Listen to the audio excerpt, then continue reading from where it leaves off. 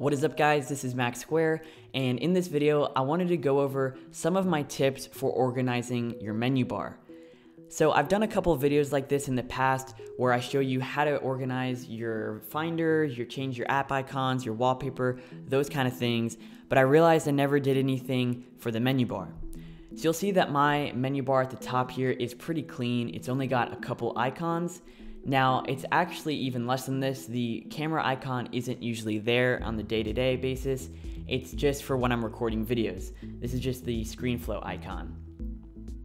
Now, before we get any further, I just want to mention that any of the apps I talk about in this video were apps that I paid for or just found on my own. They're not sponsored, and I'm not doing a plug for any of that stuff. I'm just making a video and sharing it with y'all. Now, the links for all the resources I mentioned will be in the description down below, so be sure to check those out.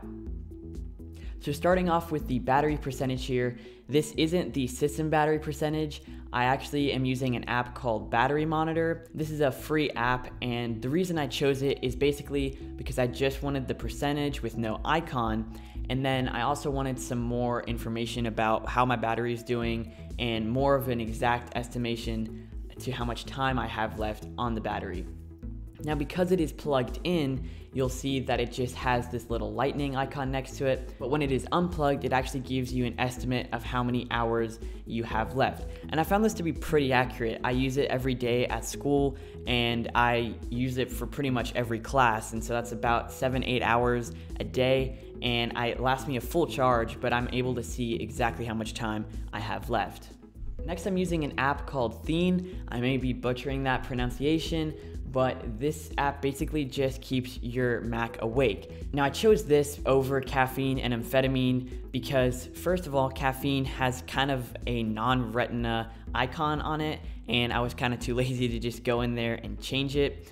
And then amphetamine just had a bunch of different options and menus that I didn't feel like messing around with. Now, Theen is about $2, I think. I got it on a sale just a few days ago. But it's super simple. All you have to do is just click on the icon, and then it'll keep your Mac awake, and you can set for how long you want it to do that. I just have it set to indefinitely, so whenever I know I'm going into a class or anything like that and I need it for the whole duration of that time, I just click it and I'm good to go. Next, I just have the time, pretty simple there. And then I have the spotlight search icon. Now, this is kind of an interesting thing because I never use the spotlight icon. I always just hit Command Space when I'm searching for something, but I did some research on how to change and hide that icon, and it's a little more complicated than just hiding it all together using an app, which I'll get into in a second.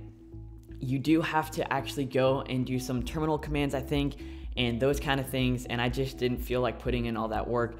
So it is an option if you're interested, but I didn't feel like going to those links. Now, lastly, I have an app called Bartender. I'm using Bartender 2. I think it's about 15 bucks, but I had the first version, so I paid about 7 or 8 bucks to upgrade. Basically, what this app does is it just creates a second menu bar that's hidden, where you can store secondary apps that you don't always need, but you sometimes need to get to. So if I just click on these 3 dots, you'll see that apps like Drive, Dropbox, Creative Cloud will appear.